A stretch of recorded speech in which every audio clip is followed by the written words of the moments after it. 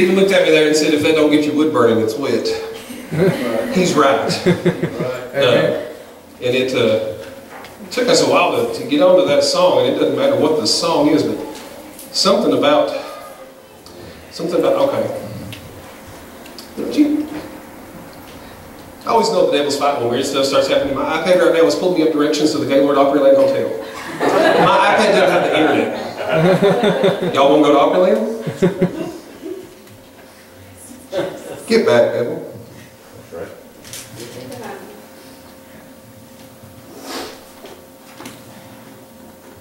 Y'all know my short-term memory's not real good. Anybody want to share anything the Lord did for you recently? I would. Please do. John back there, my grandpa went to Whitesburg Hospital. He's sick. And of all the people that could have took care of him, right there he's sick. He's a fellow Christian. That's why my grandpa was home today. Better. So, Lord worked through him to heal him. Thank you. Amen. Amen. Somebody else? Yeah, I'll share something. You know, a few weeks ago, I was talking about having here a door to open, and I had always tried to work for it, and God didn't give me peace about it. And a couple weeks ago, another door opened, and I was like, no, God, if this is your will, all doors is closed, open them up. And he did. He opened them up, and like every door was closed, and he opened it up, and I've been relocating in jobs, and I've been driving 15 minutes compared to 45. Right. Be able to one off instead of 6 now, so praise God. Praise God. All right. Somebody else? I know he's been moving and working. I just wonder if you want to tell us about it. Josh, I thank the Lord for his precious blood Yes. that he shed on Calvary. You know, a lot of people try to get to heaven a lot of different ways, but think the one way you get there. Yes, sir. And that's by that blood. Mm-hmm. And I thank you for it. Yes. Oh, how many? I bet 100 times. Last week I sung that third verse of that song. Yet in my sin, even then, he shed his blood for me. Somebody else. That was several weeks ago, Ronnie went for the job interview. Hadn't heard anything, we were praying about it, and as we were walking out the door to church tonight, he got the phone call that he got the job. Praise God. Amen. All right.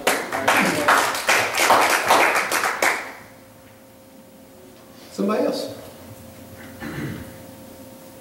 Well, they told me they found some white matter lesions on my brain, and they thought it might have been MS. So I had to go for an MRI, and well, it's not MS. So Praise God. Amen. Praise the Lord. Yes, ma'am. Somebody else. I don't have any one thing, but I don't know if anybody else feels this way. I feel like the favor of God's just on me. You know? Yes. He's just been too good to me. In spite of my shortcomings, in spite of how I treat him, he just somehow blesses me.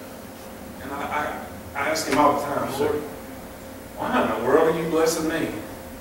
But he continues to do it. Right. And I actually did think of something. It's funny because of that favor that I feel. If I'm up for, and I told you about, I'm just put in for a new position at work, or if anything like that, I expect it. You know? Right. Just because, and you know what, sometimes I don't get it, but I just expect God to move. Mm-hmm. The funny thing is, Thing had been praying here a while back. She said, you know what, I'm praying you get a $2.50 raise. I I'm okay with that. I like those prayers. And the funny thing is, getting for this position, and I didn't even know it at the time, they were negotiating at work over shift differentials, and it's a night shift position. And if I go to night shift, I get a shift diff. Guess how much it is? $2.50. That's before I get a raise. Right. You know, so Amen. I'm expecting to be blessed for what we prayed for and then some. Right. Amen. Because that's what he does. Amen. That's right. Somebody else.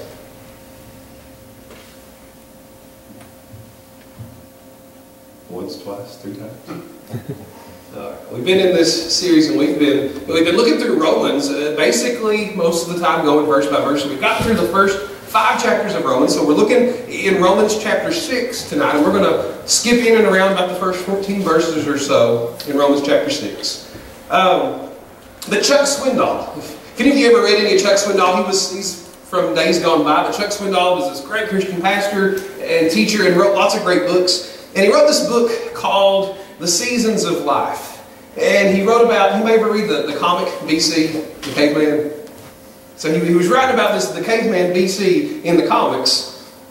And he said that the caveman BC leaned on a boulder and the rock was inscribed trivia test. And so BC is administering this exam or this test to one of his prehistoric buddies in the comic strip, and he said, here's one from the Bible. What were the last words uttered by Lot's wife? And without a moment's hesitation, his skin-clad friend next to him in the comic said, the heck with your fanatical beliefs, I'm going to take one last look. And Swindoll wrote, she might not have said those exact words, but that's what Lot's wife was thinking, or worse. And we know, if we've read the scriptures, we know what happened to Mrs. Lot. When she takes that one last look back in Genesis chapter 19, she becomes a pillar of salt. And the Bible tells us that she was no more in the flesh. And Chuck Swindoll, he was one of those people who would tell you a story to tell you a story. And he said the reason that he said that, he said the bottom line of Mrs. Lot's philosophy could have been etched on her salt block gravestone. There's no need to take God seriously. And Chuck Swindoll said, I know of no philosophy that's more popular in today's world than those words. And man, that's true. There's no philosophy that's any more popular in the world out there around us than this idea that I don't have to take God seriously. Yeah, God's Word says this, and yeah, I know you believe that, but I don't really have to take God seriously. Can I tell you tonight that we all need to take God seriously? Amen. And then even more than that, we need to take His Word seriously. Yes. Because I know that there are so many people, and there are people in the world, but there are professing Christians tonight who refuse to listen to the Word of God, who refuse to obey His commands. It's like water off of a duck's back with some of those people. When it comes to sin, we need to take God seriously, because sin is what for all of eternity has separated us from God. And we've talked and we've sang and we've testified about the blood of Jesus, which came to give us a way to not be separated from God anymore. And we need to be thankful for that blood, but we also need to take sin seriously and realize that it separates us from God. And for some people, it's going to separate them from God for eternity because they didn't take it seriously. Because there are people around us who would they would rather enjoy the pleasures of life as they might be. They would rather enjoy the pleasures of sin than take God and His Word seriously. They know better, but they don't want to do better. They don't want to repent, and they don't want to seek the Lord. And so in our text that we're looking at in Romans chapter 6, we're going to read it in a few moments, but in that first verse in Romans chapter 6, Paul just asks this question. And the question is, shall we go on sinning? In other words, what Paul is basically saying when he says, shall we go on sinning, is, now that we're in Christ, now that we're a believer, now that we've taken on the name of Jesus, shall we go on sinning? And I think that Paul gives us really 3 different answers. It's always no, but it gives us 3 different reasons that no, we shouldn't go on sinning. So 3 different ways that Paul answers this question. Should we go on sinning after we take on the name of Christ? First of all, no, we don't keep on sinning because we have died to sin. Look at what Paul says here in the first few verses. What shall we say then? Shall we go on sinning so that grace may increase? By no means. We died to sin. How can we live in it any longer? Or don't you know that all of us who were baptized into Christ Jesus were baptized into his death? We were therefore buried with him through baptism into death, in order that just as Christ was raised from the dead through the glory of the Father, we too may live a new life. I was reading earlier this week about this man, and you guys know that diet fads come and go like nobody's business. Like every time you go to Barnes & Noble and go to the section, look at how many different diet plans people tell you it's the best ever. It'll make you lose weight. So this guy's reading about a diet plan that's the eat all you want diet. And he looks at his friend and he says, I knew that there would be a catch to this thing. You got to run 700 miles a day to eat everything I want to eat. And that's kind of like people are with sin. Eat all you want. Do all you want. You can do anything you want to. Yes, you have the free will to do it, but there is a catch to it. You can't outrun sin. You can't outdistance yourself from your sins. You can't escape your sins except through Jesus. He is the only way of escape from the power of sin. And Romans 6:23, on down in this chapter, tells us that the wages of sin is death, but the gift of God is eternal life through Jesus Christ our Lord. So our only hope, our only escape from sin is found in Jesus. But I run into people all the time that say, man, I have this dilemma. Ever since I trusted in Jesus, ever since I surrendered to him, ever since I started trying to walk in obedience to him, I have discovered that I still sin. C.S. Lewis said this. He said, if conversion to Christianity makes no improvement in a man's outward actions, if he continues to be just as snobbish or spiteful or envious or ambitious as he was before, then I think we must suspect that his conversion was largely imaginary. I saw somewhere on Facebook where somebody had posted that particular quote, because C.S. Lewis gets quoted a lot, and I was reading through the comments, which is like the worst thing you could ever do on Facebook, but I was reading through the comments, and one person said, kill the old man. And I thought, yeah, that person's right. A lot of people had commented and didn't understand what that person was saying, but there comes a point in our Christian life where that old man needs to die. There was this African convert to Christianity out in the mission fields of Africa, this man who had found Jesus. And he was talking to this missionary who had showed him the Lord, and he was explaining all of what he was going through to this guy. And then he stole something. And the missionary went to this tribal man and he said, dude, why did you steal that?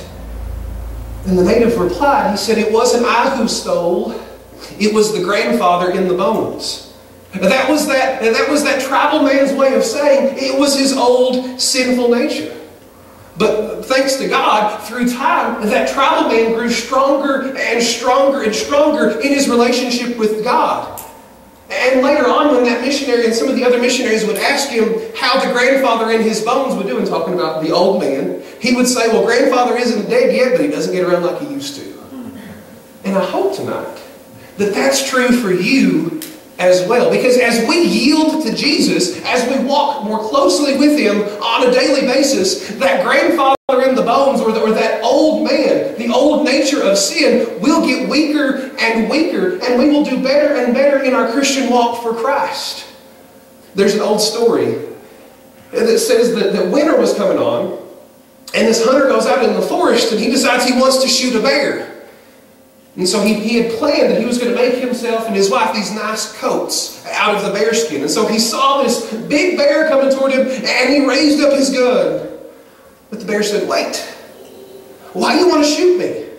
Because I'm cold, said the hunter, and I need a coat, but I'm hungry, the bear replied. So maybe if we just talk this over a little bit, we can come to the compromise. So the hunter sat down beside the bear, and they started to talk over the pros and the cons. And in the end, the hunter got warm as the bear wrapped around him. And then you know what the bear did? He lulled the hunter to sleep, then he slit his throat, and he ate him. And that took a dark turn, I know. But the point is, we've got to say no to sin. We can't compromise with sin. Because when we compromise with sin and we take one step, it takes three. And before you know it, one sin leads to three, leads to five, and we are enveloped in the old nature before we know it. We've got to develop the ability to say no to sin. Look back at verse 4. Paul says, we were therefore buried with him through baptism into death, in order that just as Christ was raised from the dead through the glory of the Father, we too may live a new life. You see, whether or not we realize it, when we died in baptism. Because in baptism, it's symbolic of our death to our old nature, of our surrender of the old self. Baptism is when we acknowledge publicly what we've already done, that we said yes to Jesus, and we're going to obey Him in repentance and baptism, and we're going to die to sin. And sometimes we say all the time to married people that they need to remember the vows that we've made. Sometimes as Christians, we need to remember the promise that we made. We need to remember the vows that we took in our relationship with Christ. When we took on that name, when we professed to be a Christian, when we went step forward in faith and in baptism, we need to remember what that meant and what we're trying to live up to. Billy Sunday, who I teach about sometimes in my history classes, was this really famous evangelist. He had been a baseball player, but this really famous evangelist and Christian leader throughout the 20s and 30s. And I think he kind of had the right idea. He preached a really simple message, but his answer was always Jesus. He preached that Jesus and His blood was the answer to all of the problems of life. And in 1935, Billy Sunday had this quote. He said, "I'm against sin," he said. "I'll kick it as long as I've got a foot, and I'll fight it as long as I've got a fist, and I'll butt it as long as I've got a head, and I'll bite it as long as I've got a tooth. And when I'm old and fistless and footless and toothless, I'll gun until I go home to glory and it goes home to perdition." The idea behind what Billy Sunday said there is we've got to fight against sin as long as we live. Because sin will raise its ugly head time and time and time and time and time and time again in your Christian walk. And the moment that we lull back and say, "Nah, I'm just going to put this thing on cruise control. I'm doing good. I'm just kind of on this spiritual cakewalk. I've got my eternal card punched. I've got my fire insurance cashed in. I'm ready to go to glory." And the moment that we take that passive attitude, sin begins to creep back into our lives, and temptations begin to creep back into our lives. And if we take on this attitude of being passive, we fall to those things. Sometimes dying to sin is like cutting down that really annoying tree or bush or shrub that you have in your yard. Because those things, when you go cut them down, they might stay gone for a long time, but eventually they sprout up. And if you don't do anything about them, they grow up bigger and bigger and bigger and stronger. And then you come in and you have this moment and you cut them off again. You've got to be diligent about it constantly. If you keep that thing trimmed up, if you take care of that yard, eventually that thing will be gone. But if we sit back and let it go, it'll spring back up. So first of all, we said, Paul opens up this chapter of Romans with this question: shall we go on sinning, or shall we continue in sin? And we said that first of all, no, we shouldn't do that because one, we've died to sin. Second of all, no, because we live with Jesus, because we live with Christ. If you look beginning in verse 8, going through verse 10. Now if we died with Christ, we believe that we will also live with Him. For we know that since Christ was raised from the dead, He cannot die again. Death no longer has mastery over Him. The death He died to sin once for all. But the life He lives to God. We live with Christ. We are alive with Christ. And our union with Him is what makes all the difference in the world. You know, in my life, and I'm not that old, and I maybe haven't been around for that long, but in my life I've had these just kind of people that came into my life that were really my spiritual parents, these spiritual bedrock people in my life that I've had as examples. A couple of pastors that we had while we were in college come to mind. And man, these people just poured into me, poured the Word of God into me. The last pastor we had before we left in college still texts me from time to time. And he'll text me a prayer for our church, and he'll text me and ask how things are going. And he just pours into me, and I have these examples. I had this great grandmother, and I've told you all about her before, but she lived the example in front of me. And she was the person that anybody on that side of the family, and even the other people who barely knew her, somebody got sick, you called Mom Maggard. Because you knew that Mom Maggard was going to fast, she was going to pray, she was going to lay prostrate on the floor of her apartment for 12 hours at a time, just moaning in the spirit if she had to, but she was going to make intercession for you. And what people began to see was that her prayers were answered. And what I see with those pastors and with my great-grandmother, that those people lifted me higher. That those people made me better than I could have been by myself. And as I listened to them teach, and as I listened to them preach, and I listened to them pray, and I watched them live the Christian life, and I was raised up a little bit higher in my faith. And here's the thing. If those men, if those humans could help me, then man, what about Jesus? How much could He help us? The writer to the Hebrews. It says in Hebrews 12, 1 through 3, "Therefore, since we are surrounded by such a great cloud of witnesses, let us throw off everything that hinders, and the sin that so easily entangles, and let us run with perseverance the race marked out for us. Let us fix our eyes on Jesus, the author and perfecter of our faith, who for the joy set before Him endured the cross, scorning its shame, and sat down at the right hand of the throne of God. Consider Him who endured such opposition from sinful men, so that you will not grow weary and lose heart." Because of who Jesus is, because of what Jesus did in His life, because of what Jesus did with His death, we are better than we could ever be in life. He's saved us. He's taught us with His teaching. He's taught us with His life. And He's come to live in and through us every day through the power of the Holy Spirit. So because we live with Christ, not only are we dead to sin, but we're alive in Christ. So we're dead to sin, but also because we're alive in Christ, we say no to sin. And we say that sin won't continue. So Paul asks this question. Shall we continue in sin? Shall we go on? Shall we keep on sinning after we have this new law? No, because we've died to sin.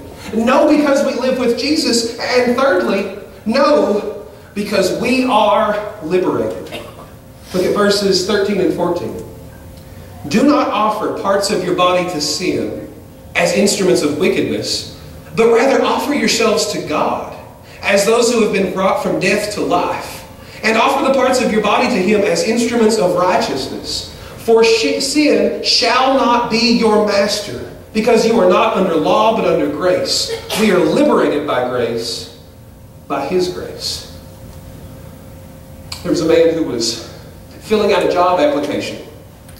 And he wanted to work at this bank. And he's sitting there in front of the manager at the bank, and he's filling out all these things. And he comes to the question that says, "Have you ever been arrested?" And his answer said no. And the next question said, "Why?" And it was really just for people who had been arrested. But in that blank, the man wrote, "Never got caught." But the thing is, tonight, we've all been caught in our sin. Because even if man didn't see us, God did. Amen. And consequently, caught in sin does not just mean you get into an earthly situation of turmoil with people around you because they found out what you did. Caught in sin means we get in trouble with God because God desires a life of holiness and purity. God wants us to be better people than we are on our own because He wants us to be like Himself, and He is completely holy. Yes. In 1 Peter 1, verses 13 through 16. He says, "Therefore prepare your minds for action. Be self-controlled. Set your hope fully on the grace to be given you when Jesus Christ is revealed. As obedient children, do not conform to the evil desires you had when you lived in ignorance.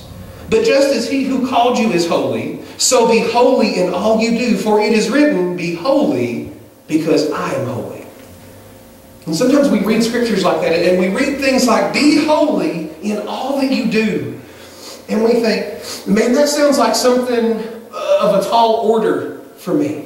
Because I'm not holy in all that I do. I'm not holy in all that I say. But can I tell you tonight that I would like to be? I would like to be without fault. I would like to be without sin. But before we can ever come close to that point, we've got to be free from the power of sin. We've got to be set free, and we've got to be liberated from the bondage of sin before we can ever really grow and become what God wants us to be. A while back, if you remember, there was this huge scandal with Bernie Madoff. Some of you may remember. And Bernie Madoff gets sentenced to go to prison for 150 years because of this Ponzi scheme financially, where he ripped off and stole billions of dollars. In fact, about $65 billion he stole from people who invested in his companies. So if he's sentenced to 150 years, Bernie Sanders. Well, Bernie Madoff. Y'all can tell I teach history and politics. Bernie Madoff is never going to be liberated from that cell that he sits in Butner, North Carolina, actually. But the thing is, he's in a prison cell now. He got put in prison when he was 75 years old. He's not going to serve that long. He's got a 150-year sentence. But here's the thing. Bernie Madoff was in prison long before he ever actually got sentenced to go to that prison in North Carolina. He was a prison to the desires of the flesh. He was a prisoner to greed. He was a prisoner to envy. And because he was so imprisoned by the sin and the flesh, it led him to commit this act that now he's in an actual prison. Some people are in prison and don't even realize it. Some people are in prison to those desires of the flesh. Some people are in prison to their sin, and they're not going to realize it, some of them, until they're in an actual prison. In 2 Corinthians 5:21, the Bible tells us, God made him who had no sin to be sin for us, so that in him we might become the righteousness of God. Because in reality, we were all in bondage to sin. We were all in the prison of sin. And the only thing that could set us free from that was the sacrifice, was the blood of Jesus that we sang about tonight. Later on in Romans chapter 6, verses 17 and 18, he says, "But thanks be to God, though you used to be slaves to sin, you wholeheartedly obeyed the form of teaching to which you were entrusted. You have been set free from sin and have become slaves to righteousness." And I wonder tonight if that's true of us. Set free. Because Paul tells us that we have been, if we've trusted in Jesus, that we've been set free. That we've been set free from the penalty of sin, and we've been set free from the power of sin. It's a big yes that Jesus gives us in this situation. We don't have to sin anymore because Jesus, we want to teach all day long that Jesus set us free from the penalty of sin, but man, not a lot of people want to teach that Jesus came to set us free from the power of sin. And Jesus came to empower us to be able to live that life of holiness. Not that we are never going to stumble or mess up, but Jesus came to liberate us from that as well so that we could live the life that He called us to live. Amen. He didn't say, "Be holy as I am holy," and expect us to sin every day, word, thought, and deed. Oops. I'm just saying, we don't have to live that way. So even though we struggle with sin, even though there are issues and there are things that we struggle with, God has called us to live the holy life. And so Paul opened up this 6th chapter of Romans with this question: if we're in Christ, shall we go on sinning, or shall we keep on sinning? And we know that we shouldn't. We know that when we're truly converted, we know that when we repent, that means we turn from our sins, that we go a different direction. We know, as we saw tonight, that we shouldn't go on sinning because 1, we've died to sin. Because 2, we live with Jesus. And because 3, we've been liberated from the power of sin. But I wonder tonight if that's true in our lives. Because too many times, I'm just going to call it what it is. Too many times we hear messages like this on a Wednesday night, and we're at the church and we sit back and say, well, yeah, people need to turn from their sin. You know what we don't want to do? We don't want to turn that around and look inside ourselves and see if there's sin in us that we've gone on doing. Because we want to sit back and say, man, I come to church on Wednesday night. I don't cuss, and I don't drink, and I don't watch that bad stuff on TV, and I'm good. We need to go out there and find those people we need to go find the sinners. Too many times when we do that, we move things from drive and we just kind of shift them into park and say, God, I've grown and I've been purified. I'm good. When God still wants to take us into the refining fire, when God still wants to point out those impurities in our life and bring us into this moment of purification and skim those off the top, and then allow us to move on and go to this until something else comes up and He wants to skim that off the top. And God wants us to allow the Holy Spirit to search our hearts. But too many times we think of sin as the big nose in the Bible. Like, I don't kill anybody. I'm glad that you don't. But I'm going to say this, in a crowd of 30 people, some of us got sin that's going on. We might not like to hear that. We might think, who's he talking about? But in a crowd this size, some of us have sin. Now here's the thing. When we think about sin, we want to think about the same things all the time. I read an article today, and I kind of ripped it off here for the ending. But I read an article today about sins that the church has ignored, or sins that the church has become okay with. Let me run some of these by you. and see if maybe some of these strike us. Maybe we're not cussing and murdering and coveting or whatever it may be, though some of us may be. But let's see if any of these maybe strike us as, if Paul says we shouldn't go on sinning, are we doing these things? Number one, fear. Because as the Bible says 365 times, do not fear or do not be afraid. And we have fear or we're afraid. The Bible told me 365 times not to, and I do it. What is that? That's sin. Right. Here's another one. Apathy. Because can I tell you, there is nothing mediocre or normal about God. And when our Christian lives and everything about us says normal, average, just like everybody else, nothing stands out. That tells me we're not where we really ought to be with God. Because if people look at my life and they don't see really anything standing out, they don't see anything different from the world around me, things aren't where they ought to be. Gluttony. Now we hear the word gluttony and we think, man, I'm on a diet. Gluttony really just means excess. I'm not saying like you go to the Golden Corral and y'all need to repent. But the word gluttony itself really means taking things in excess. Because we want to do everything in excess. We want food in excess. We want our phones and our social media in excess. We want our TV shows and our Netflix in excess. And here's the thing. We want to gorge our stomachs with food, and we want to gorge our houses and our driveways with the stuff that we think we need. But here's the thing, the more that we do that, the more that we get the next thing and the next thing and the next thing that we think is going to make us happy, the more we realize those things don't make us happy. And the thing about gluttony is it causes us to look for our happiness or look for our peace or look for our contentment in places other than in God. Amen. Here's another one. Worry.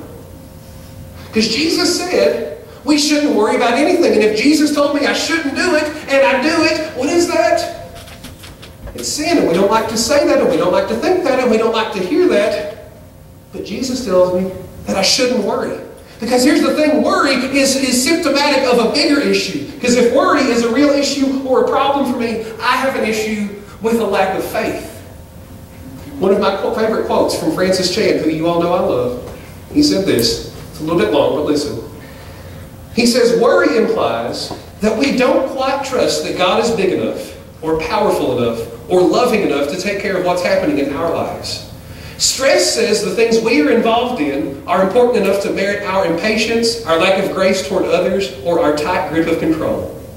Basically, these two behaviors, worry and stress, communicate that it's okay to sin and not trust God because stuff in my life is somehow exceptional. Both worry and stress reek of arrogance. They declare our tendency to forget that we've been forgiven, that our lives are brief, and that in the context of God's strength, our problems are small indeed. A few more. Flattery.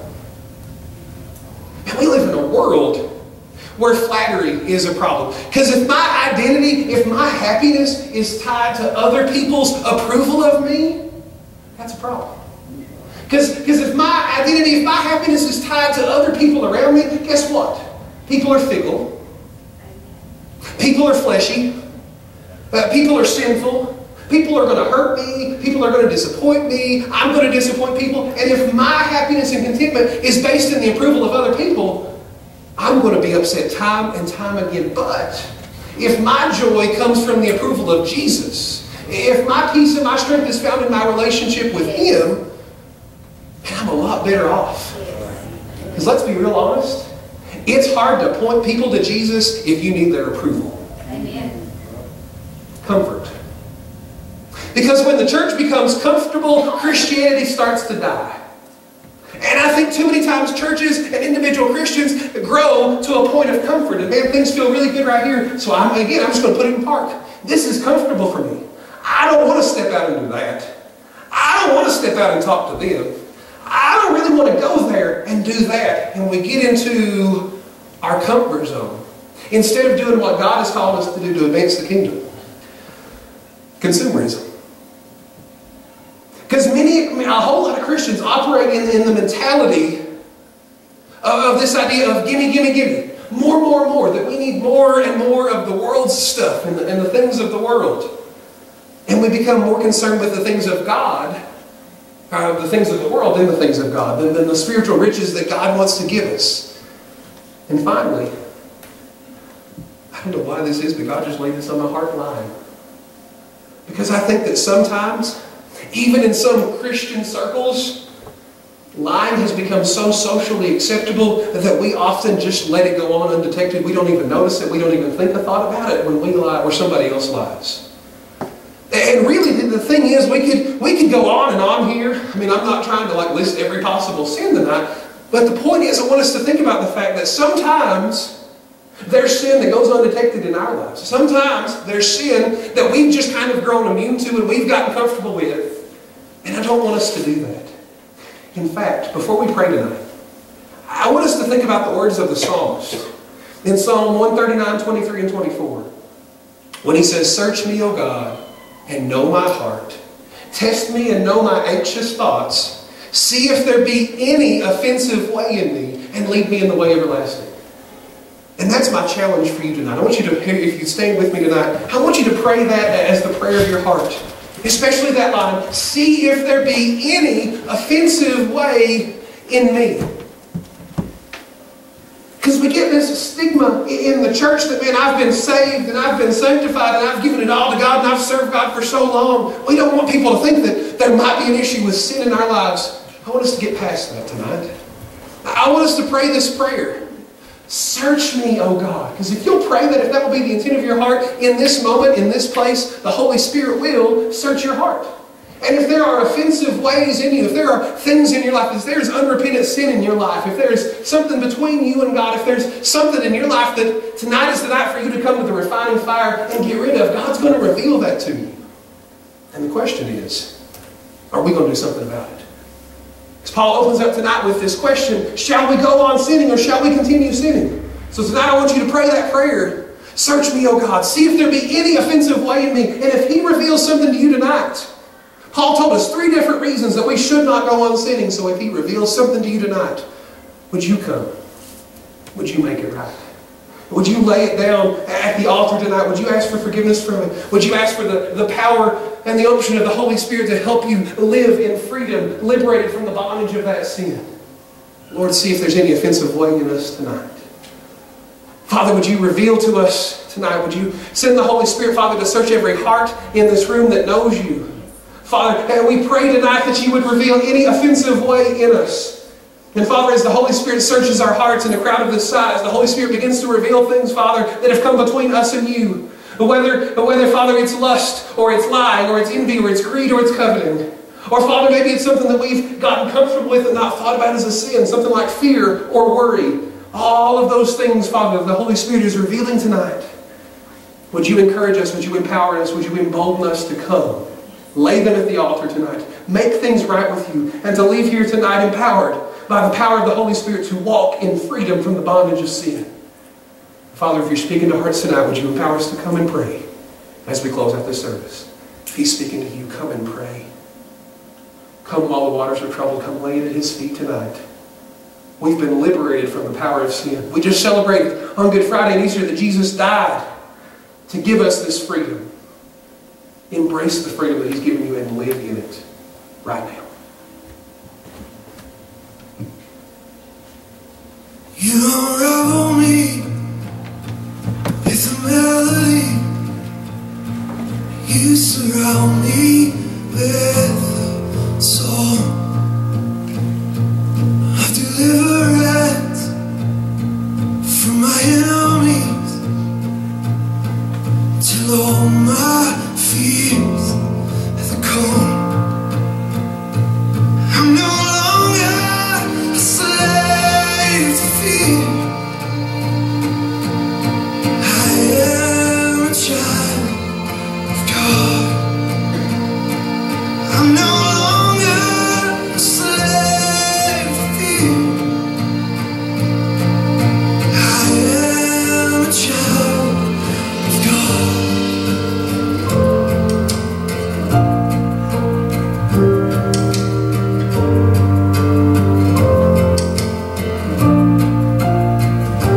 From my mother's womb, you have chosen me.